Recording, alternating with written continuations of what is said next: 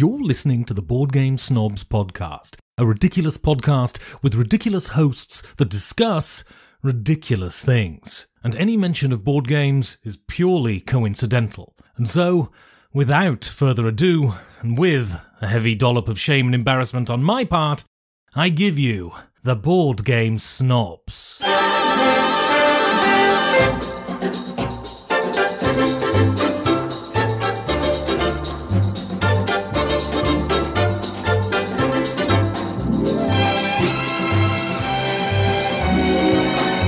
And go. This is going to be a quickie. This is going to be a quick one. This is going to be a quick episode because we have things to do. A brief episode of the Board Game Snobs podcast. Quick, brief, fast, speedy. This is Jerry. This is Gabby. We're back from BGG Spring. Yet again. Which was still a quicker trip for you. Well, I enjoyed it a lot. And we always get a lot of content out of BGG. And what we typically do is we talk about several episodes of it for like a month, it seems like, typically, don't we? We milk it. We milk it for all that it's worth. And unfortunately, we can't really give away the meat of it, which would be the Den of Wolves mega game and several other things like John Company, because Bubba's not here for John's Company and Enrique's not here for the mega game. And I refuse to talk about the mega game without Enrique. I have a story from Den of Wolves. It's one of those things where after I got home and thought about it, in retrospect, it played like a movie in my head. And I thought about it, and it touched my heart. Tell me about how your heart was touched. Well, I can't tell you until we get Enrique on the episode.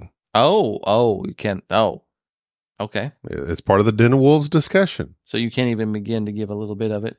No, I'm not going to, because this is not apropos to what we're about to discuss, which is White Castle. The White Castle. Not one of, the White Castle by DeVere Games. Okay. So we played that game with Joffrey, and he did a good job explaining the game. I think he told me later he got a couple of rules wrong. Oh, but the overall of it. Yeah, like overall, with the flavor of it, we kind of understand. But you can't really fault him because as somebody who teaches the games, I can kind of point out there is a lot of problems with the icons in this game. It's terrible. I don't like the icons. This game is rated an 8 with a weight of a 3. They love it. They love this game. And DeVere has a good reputation, which it should. They produce a lot of fine games. This is not one of them. I don't know. I don't know. There is a lot of people loving this game. I don't know why people like this game so much. You give your thoughts on it real fast, because we're speedy. So to begin the game, this is the game I was thinking of where you get your cards and you draft them, and that's your starting cards. Yeah, you start off with like a little card, yeah. And then you pick a die on this bridge. You have several bridges to choose from. And depending on where you pick that die from, it's a certain color of die. Depending on that color of die, you can add it to an action space, trigger that action. I'm not even... It's a dice placement. Yes, but it's action selection. It's a pseudo dice placement thing where you roll dice, you put all the middle dice on the bridge, and then on the one side of the bridge or the other is the lowest or highest dice. And so when you select that dice and put it out, you're either paying the amount difference or gaining the amount difference between what little dice is indicated on the action spot. So it's a 4, you place a 6, you're going to get $2. If it's a 4 and you place a 2, you're going to pay $2. That's really the only mechanism. It's figuring out where you're going to place, and you know how I feel about dice placement, place this dice out onto this board, which I'm not 100% sure what was going on. Well, it has this theme, as I'm reading it on BGG, of this castle and all the things that surround the castle, the garden, the pond, and the social status inside the castle. You feel none of that. It's all pointless. It means nothing. This game, within, again, 2 rounds of this, I was like, I don't like this game. It did nothing for me. I'm picking up a die. I'm placing it down. Depending on if it matches or not, I either pay, get or don't pay anything if it matches. And you can stack on top of other die, Marco Polo style, on a couple of different spots. There's one spot where you can go infinitely, the whole gang can go there if they want to. It just did nothing for me. This game is just action selection, trying to gain some victory points, and the iconography is horrendous because you have the victory points, which is a fan. Then there's like the clam with the pearl in it, which looks very similar to the fan. Then you have farmers and samurai, and it's all just this stuff that means nothing to me. And this is a game that when I feel nothing, I'm 3 or 4 rounds into it, I feel nothing. It doesn't make me feel any type of way. I'm not feeling joy from playing it. I'm not feeling satisfaction from understanding the game, because we were done with it and we're like, I don't know what I'm doing. Why is that? And what am I doing? What are the actions I'm taking have to do with the theme of the game? And it's so pasted on. Not that I'm a thematic person, not that I require a theme. I enjoy it. It kind of helps you go with the flow. If you can find the flow of the game, oh, this means this means that, why this relates to that. And then almost at the end of the game, we realized we were playing something completely wrong because the iconography was so terrible. Me and Jerry both did not like this game. Joffrey wants to like it. He kind of likes it. He kept saying he enjoyed the cascading effects. Mm-hmm. And he kept triggering things that would, this triggers that, this, that. So he enjoyed that aspect of it. The next day when we were playing Shadows over Camelot, he told me, I got there was a couple of things we got pretty wrong. I still don't think it's going to affect y'all's opinion on the game, but you just might want to give it another chance. I would give this game another chance. I didn't.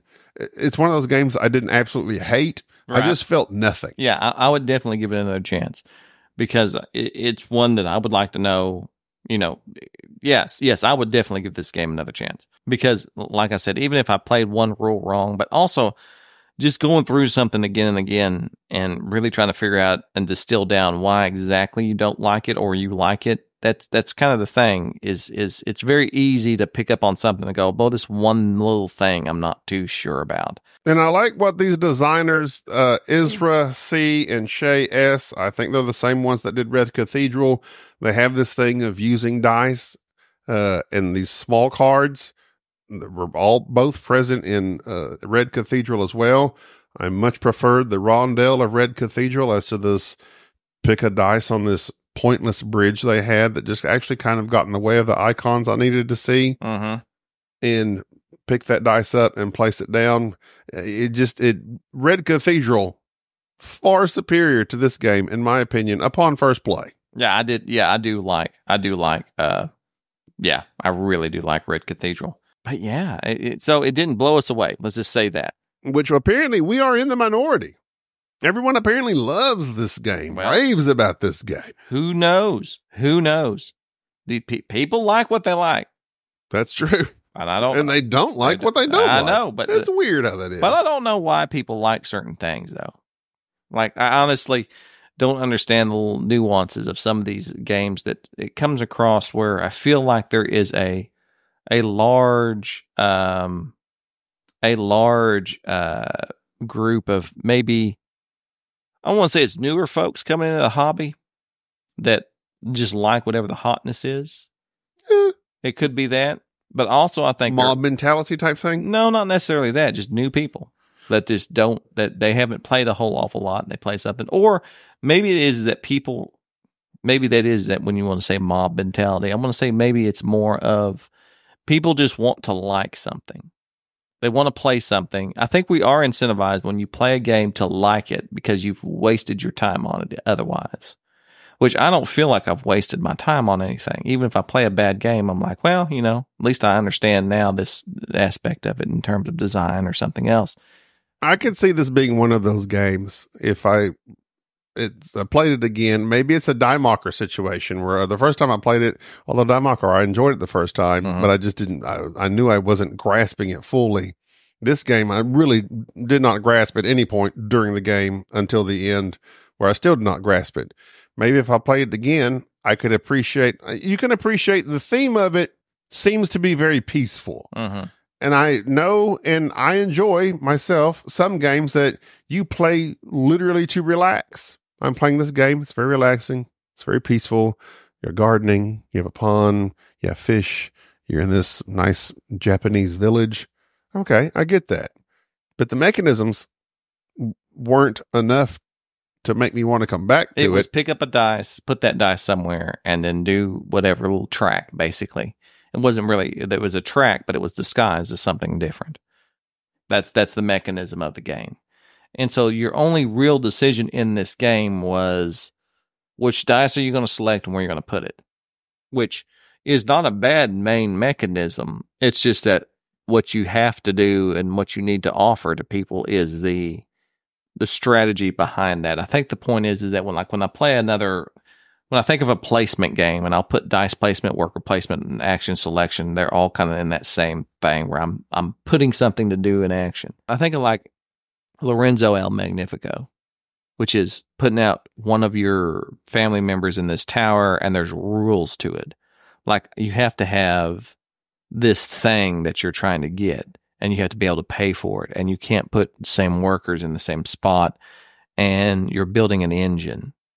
I never got the engine building part of that, although there is one, because you're flipping those cards over on your player board, and when you do this one action, you get all this other stuff, like it cascades, as Joffrey says. But it was so abstract, I guess I couldn't ever connect anything together. Like nothing in my brain told me, if I take this dice, I put that there, I'm going to put it here, and then when I do this thing, I'm going to get all of this. I didn't make that connection. It may very well be there, but it wasn't coming through as it was, like, for instance, like Lorenzo. Put a worker, take something, put it on your board, and now when you decide, all right, I'm going to run my engine, you run your lands and you get all this benefit. I guess that's what I'm saying, is that it's a smaller game, it's a smaller box game, but I was just not enthralled with it initially either, because the main mechanism of it just wasn't, to me, that enthralling. So, I mean, it is what it is. I'd love to play it again. I very much want to play it. I did get to play Sand, which is the game I really wanted to play of theirs. That's a DeVere game. You did not get to play? Oh, yeah. So I still need to play it. And, yeah. I'd want to play White Castle again so I have a better handle on what it is and understand what the charm of it is that people are so enraptured with. I would concur. I didn't get it. I mean, theme is not something I yearn for in games, but it is nice when you have a theme that kind of tells you the steps you need to take. I have to have a theme. I used to say all the time that, just the mechanisms moving around. If it doesn't kind of get me into that mindset of what I'm doing and what I'm trying to do, then I think it's harder to connect with the actual mechanisms. And the iconology of it is just crazy if it doesn't make any sense. I need to play White Cathedral again. Or not White Cathedral, Red Cathedral. Everything's at White Castle, Red Cathedral. Oh, I see what they did there. Ah. That's why. Brown Sands. Brown Sands. But that's not same people. Oh, it's not? It's not Ezra C. and I don't think it is. I think it's same people did Silk. But Red Cathedral is another one I need to play. Is it solo? It has a solo. Have you played it solo? Of course not. It's easily beatable. Yes, I played it solo and have never lost to the solo. Ivan. It's even because it depends on the way the cards lay out in the solo game of Red Cathedral. You can lay them out where the machine has a really easy go of things, or they have a difficult go of things. I've played them because you lay them out randomly. I played it several times solo. I've never lost to Ivan. Oh. Which tells you it's really easy because I'm not that great at solo. You might be cheating too. I was not cheating. It's a super easy game. It's good may because be cheating but not know it. It's super. I was sure if I didn't know it, I wouldn't know it. But so you're cheating anyway. but I don't know that I'm cheating until you point out. But if you cheat and don't know it, are you cheating? Well, yeah. Yeah, even if you don't know it.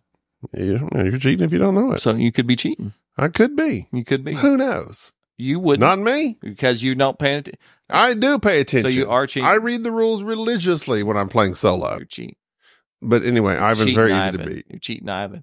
Don't besmirch Ivan. I bet we get You've beaten me many times. There's some people emailing if he dies, he dies. I can't believe I lose to you repeatedly.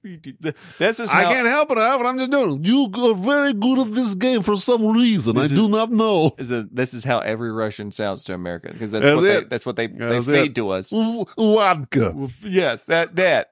No, there is no vodka cards in this game, Red Cathedral, which it really needs. Holds it back. That would get them which we workers discovered really going. The first vodka we actually like, thanks to Bruno. We need to post that picture of all of us smiling, because that's the first time we've actually found a vodka. I went on a rant at some point that there's no point. Vodka just makes other things alcoholic. I've never had a good vodka, and Bruno proved me I believe wrong. I posted, I don't remember where I posted, at some point in time, I said, I've never tasted a vodka I like. Vodka, for most people, they're like, oh, I can't taste it. It's very smooth. It's a really good vodka. Yeah. No, I want something with flavor. Like you talk about gin. Gin really has a flavor. Right. It's very specific. Overwhelming. Vodka, for the most part, it's either tastes like rubbing alcohol or it tastes like water. Yep. And water is preferable to rubbing alcohol. But this iceberg that Bruno brought, it's good stuff. It's good stuff. It's Canadian. From the heart of a glacier. From real geese. What if they're mining that glacier? They love miners. They're out there picking away. It's just a big straw that they got. All it is some big mountain guy. He's got a straw in that iceberg and he's just sucking it up and then just spitting it spitting the water into the bottle. All right, no, get that distilled. And it's made from distilled glacier water. It's not distilled, because they don't have to distill it. They don't have to distill it. It's fermented cream corn. That makes it sweet. Mm-hmm. So they're over there opening cans. The other guy's spitting water out of the iceberg and making some iceberg vodka. So we went to Total Wine & More with Bruno, which was exciting. And they He'd had never been to Total Wine & More, which is not know. It's a Walmart-sized liquor store. It is a massive liquor store here. They have fights out back. States. If you were a wife beater there, you get to go out back and fight other people. And he was blown away that there's this amount of alcohol available in these stores. Yes. And we did a sampling. Well, I didn't, but Jerry and Bruno did. No, Bruno didn't either. Bruno kept giving me his sample cup. I got thrice the samples. So they tried Kruto, a Ukrainian vodka. Vodka? That's how they say it. Vodka? I don't pronounce the V. Nuclear vessels. Come on. I don't think that. Continue. Hey, that's a thing. They do not pronounce the V's. They're W's. Kiev? Dirk Nowitzki. It's Nowitzki.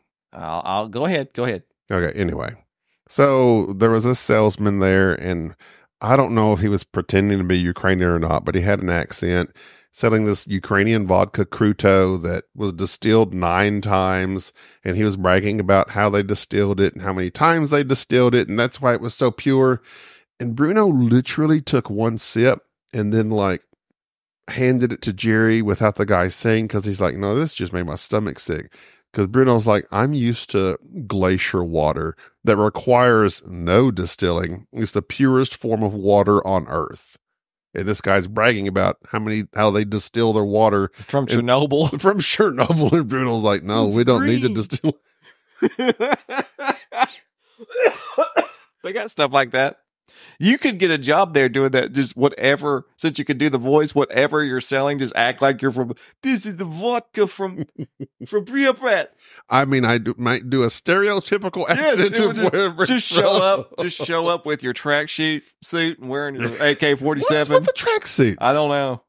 That's a thing. That's very racist of you to say that. TV. Yeah, I watched that. No, it's not. I watch TV, and the track suits are all related to people of Eastern European descent. Yeah, they're all evil. That's like, and you want to scare some Americans, and they're ever in Europe, just wear a blue tracksuit with tennis shoes. We automatically assume that this is about to get taken. It's a bad guy. It's a bad guy. To get taken. You could just do, and then every other accent, as long as it's European. Australian? This is Australian. I can't do Australia. Foster's. No, wait. See, I have to always go. See, the touch, you got to have a touchdown.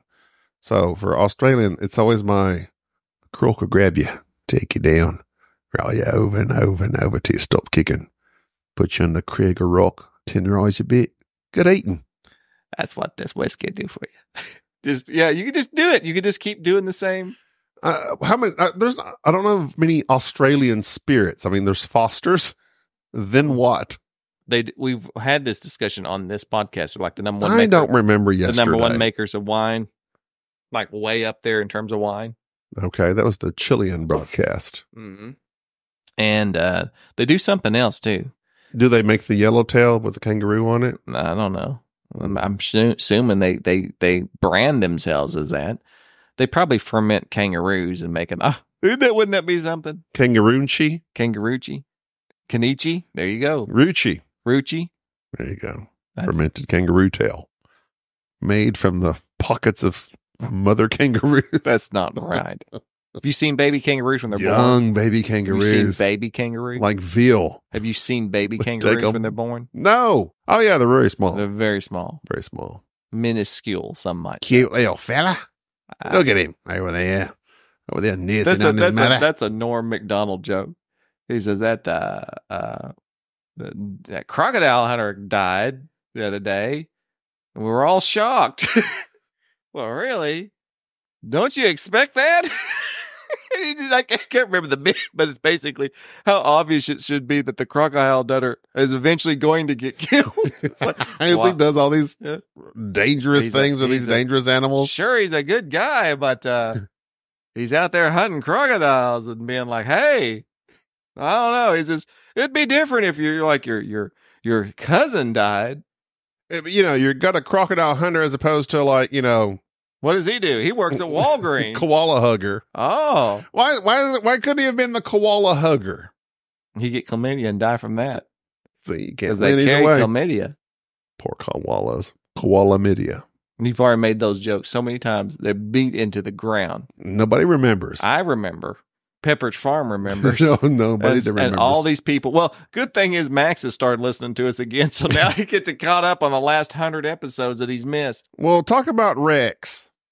Hard merge. And now a hard merge into board games.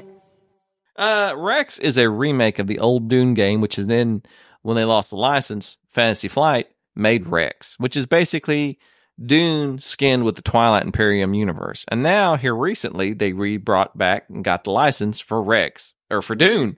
You can buy Dune now, but apparently it's not well liked. People like the old Dune. Some people prefer Rex. I prefer Rex. Really? Yes. Rex is simply 6 factions that all have a power that breaks one of the 6 stages of the game.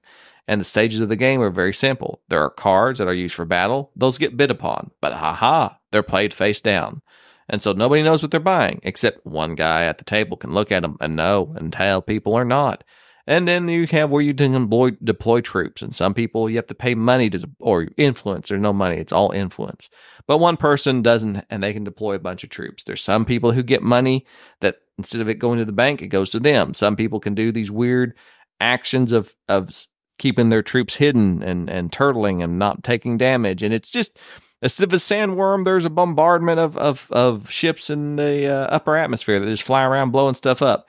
It's very mean. It's very streamlined. And it does exactly what the old Dune does, except it does it quicker. And by quicker, I mean 3 hours. And so it's a very 6-player mean game. And Scythe stole the combat mechanism from it. So if you like Scythe and you just want if you want a Scythe type game with violence and power, there you go. Wake up and choose violence. But Rex is way out of print. Rex was not 3 hours in this game. We played this game for 5 hours and still weren't done because you had to go play poker at 7:00. But Bruno was saying he has the original Dune and it was the exact same. Why would it be quicker? What is quicker about Rex over old school Dune? And is the new Dune a reskin of the Rex if the Rex streamlined the old Dune? Ask that question again. You're saying Rex was a faster version of the original Dune. So they clearly streamlined something. Mm-hmm. So is the new Dune just a reskin of Rex with Dune stuff? I don't think so. No, from what I've seen of it, it got a lot of hate. I don't know why. I remember Shut Up. Well, I know it was Twilight Imperium. Of course, Rex is in the Twilight Imperium universe with the same artwork character type stuff. I don't have many skins in the game, as they say. Come Twilight Imperium. I don't hate the game. We've played it twice. It was fine. It's a lot. Definitely need the full amount of people for it to be exciting. Rex was fine. It's a good game. It's more than fine. Don't get me wrong. I shouldn't have said that. Rex is a good game.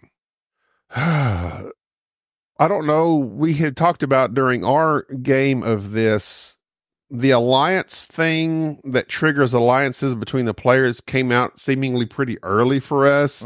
And so that occurred very quickly, and we all allied very quickly. So it was 2 versus 2 versus 2.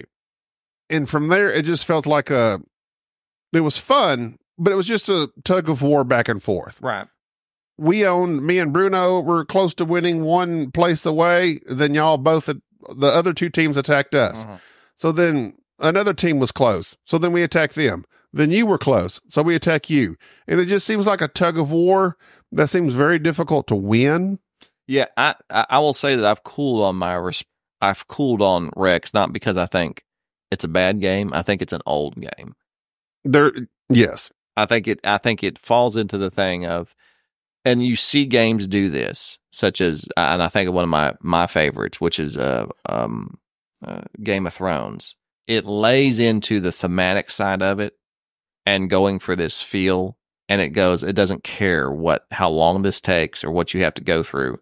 We're going to keep the theme, and we're going to keep this aspect of the game pure, and y'all just figure it out. And so what that lends itself to is that sometimes you have very long, drawn-out, back-and-forth games, and then sometimes you have amazing games. And so I've had some amazing games of Rex, and I've had some very stalemate games of Rex. And this one, we played it with Michael Parsons, was my partner in this particular game. And we were on the verge of winning, and then we were on the verge of not, and we were getting close. But then at the same time, it is very back and forth. I think I don't prefer it over longer games. If I was giving another example of like, all right, you can either play this or play Game of Thrones. Obviously, I'm going to play Game of Thrones. Game of Thrones, by far. I think I would play Twilight Imperium again over this rather than Rex. Me too. I think the game would move a lot faster if all the players absolutely knew what was going on and were bought into it. But still, I think that by the time you put the effort into it, this game's really showed its age. Well, and it's a weird thing too, because while you don't want something where you have a runaway leader in this game, it's got the team up thing where y'all clearly, because you were literally talking to the other team of Enrique and Bubba. You're like, they're one spot away from winning. We clearly have to team up and attack them, defeating them in these areas, taking that away from them. Right. So we immediately lost. So then we were all kind of even, and then it was just a tug of war. So it's like, I'm trying to think of games that do that better. Well, first off, that's the same problem I had with Root. Root was the same aspect of everybody trying to run up and get close, and then people like, oh, we got to beat this guy down to keep him from winning. Game of Thrones does this thing where everybody gets to the very last where you just need 1 or 2 castles, and then the game kind of changes because nobody wants to help you win. Cosmic Encounter does the same thing. Everybody kind of help you get so many planets, and then it's like, okay, nobody wants to help you now because you're about to win. So there's tons of games that do that, but they often offer a thing that goes, here's this thing that you can do on your own that will win you the game. In Rex, the thing that motivates people is, one, my character is essentially, if I did not like your character. At the end of the game, if I'm holding these 2 spots and the game ends, I win. So my win conditions was, if I can't outright win the game, I can drag it along and then at the very last win it. Oh, I didn't realize you had to hold 2 specific spots. There are 2 specific spots. One I held the entire game, and the other one was right south of it. So it was particularly easy for me to do it. So it was a thing of, if I saw it's 8 rounds and this is round 6, I'd already decided, okay, by round 6, if I ain't won it, I'm going down here and I'm holding this. I'm just turtling, and you're not going to get me, so that I can win that way. And so there's some things like that, but that also kind of, that's theme over mechanics there. But either way, Rex is old, but it still plays like an old game. I wouldn't play it with less than 6 people. There's, I guess it's all the pros and cons of each. I really like, no, I don't. I don't like deterministic battle. and I know that goes against probably what most people prefer. I like part of it being deterministic, but then like a die roll can help too. No. You said this the other day, and it almost sent me into a rage. I know, because you're against that, and I know the superior player should win. But even in history, there's been these little factions that did something weird and stupid, and for whatever reason, they ended up winning. And it's like, maybe I roll that perfect 20 roll and defeat you. But that's not. But I just, that to me gives me an excitement, as opposed to, and even in Scythe we do this. I know there's no way possible I can win in this battle, so I don't even try. So it's like I lay out all zeros to prevent me from losing. In this game, you have to commit so many units. No, you don't lay out all zeros, because if you lose them all. Right. Okay, whatever. But in this game, if you're going to, like, you will know generally, not all the time, generally, especially if you're Bubba's character, who he could request seeing something from the opposing battlers. He had 3 different things he could check, and he would generally know, okay, I'm going to lose. And in Scythe, I think it happens actually more than in Rex. We had a few good battles in Rex. I don't know. I like a die roll. I absolutely hate a die roll. I like a die roll. I don't think that you. And just like an X-wing, roll that die. No, it has nothing. No.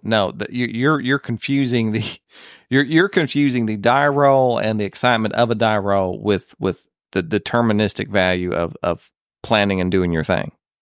Like, you're thinking the die roll is exciting. Don't get me wrong. I have nothing wrong against rolling the dice. But you're thinking, when you say die roll, people hear random. Well, yeah. I don't know. There's something about I like. Well, rolling a dice and that being random are two separate things. I mean, you have mitigating things you can add to the die roll. No. But you posted this in our Facebook group because you're looking for battling mechanics, right? And what people prefer. And people posted several different ways. And I didn't know there were so many ways. Somebody posted a Cry Havoc. Poor, I forget his name. Cry Havoc has at least an interesting. No, we hated it. You don't remember because you commit this to this. Yes, on the this board, yeah. And like, it was so anticlimactic. Yes, but for me, a battle should be exciting. And if a battle is not exciting in a board game, you've messed up somewhere. Well, I get your point, but I think you often hold that the battling the die is what's in fun. Well, okay, it doesn't have to be die. I'm even like, as much as I hate to say it, even Cosmic Encounter, we're like, okay, you have a stack of cards. We do this thing. Okay, you've lost. Well, boom, I've played this card that you didn't, sneak attack. You didn't see this coming. Well, I did see that coming, and now I have this reverse action. I don't know. I want some excitement in my battles. In deterministic battles, such as Cry Havoc, that Cry Havoc one was garbage. Tom loved that. I remember watching those when I was really into watching the Dice Tower and Tom's opinion on stuff, and he loved the battle mechanic in Cry Havoc, and we played that game, and we both hated that. I remember mechanic. A long time ago not liking it. I'd like to play it again because I remember it being some get captured, some you put them on the board, that type thing. There was a different. It's one I need to see again. And another version of battle mechanics I hate is Imperial 2030. It's just simply mine versus yours. I have 5, you have 3. Now I've got 2 left. Yeah. That's simplistic. It's just a wash. It is very simplistic, but it's not exciting. Well, I guess it depends on what type of game you're making. Are you going for a exciting type of game, or are you going for a Excel spreadsheet type of game? Well, I think you can have both. It's just that you're equating that throwing of the dice to be the excitement. Well, okay, so the reason I say that is because of Star Wars Rebellion. And I rolled a die. Yes, but that was not random. I know I had things on my cards. I know, that was not random. You did not randomly roll a dice and this worked out. But I needed something specific to happen with the die. But you put yourself in that position. Okay. That's my point, is that when you say die, just roll a dice, no, that's not what you mean. No, it's not like I roll a 6, you roll a 5, I win. Yeah, because you play risk. Right. I've played more games of Risk than I'd like to recount.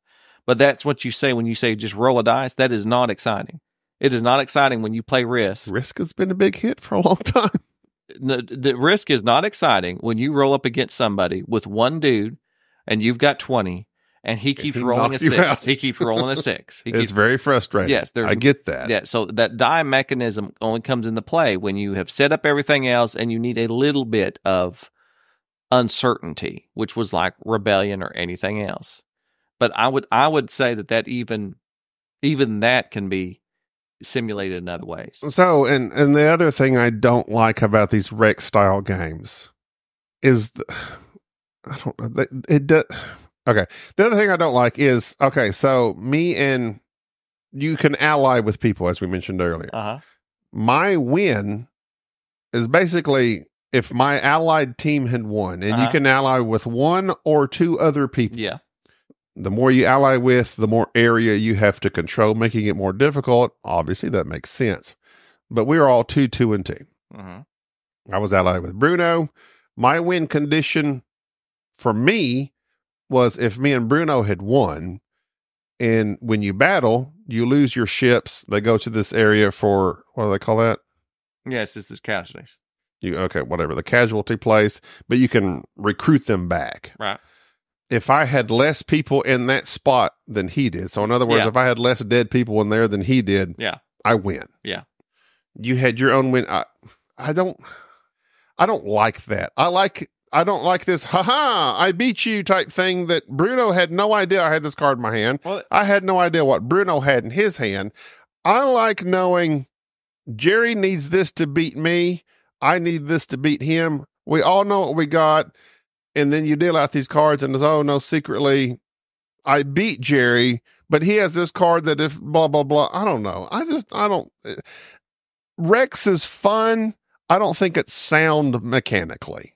Well, it's a thematic game. It's an Ameritrash fighting game. It's your typical Ameritrash fighting game. Do you think in your recent months, do you think you lean more, as you say, Ameritrash or European?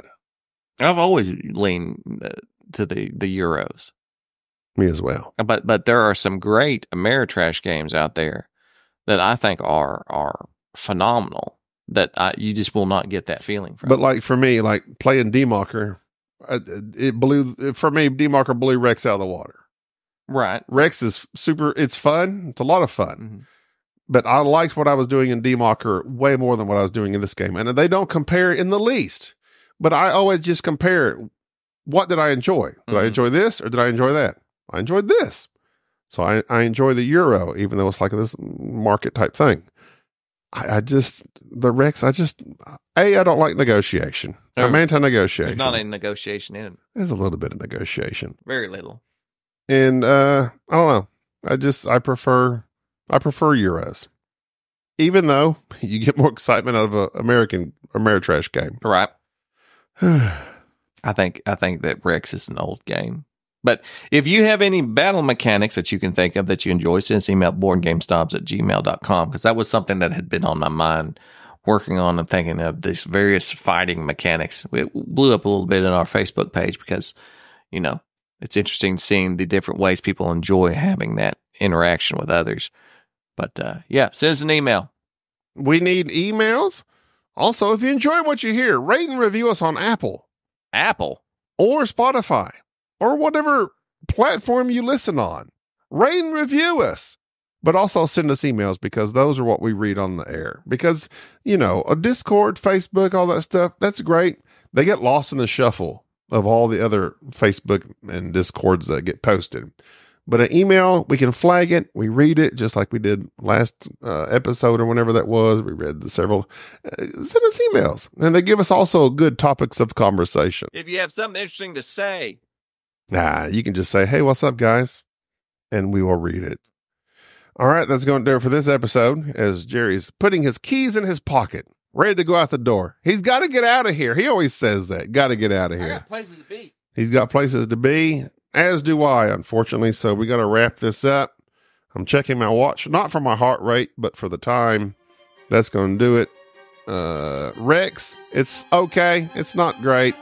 White Castle sucks. Maybe we should play it again. We'll see what happens.